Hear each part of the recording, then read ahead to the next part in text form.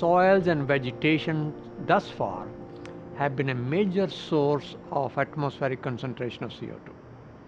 Until now, even more so, the total amount that have come from trees and soils of carbon is more than what has come from fossil fuel emission. So making that awareness that this has been a major source. But contrary to the geologic process of carbon sequestration and fossil fuel combustion, this is reversible. The soil and trees and vegetation can be a sink for atmospheric CO2.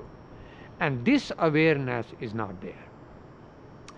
Many people who make the policies and those general public do not really know that yes, trees and soils have been a source. They know about fossil fuel, but not about there. And they also do not know that properly managed, they can also be a sink.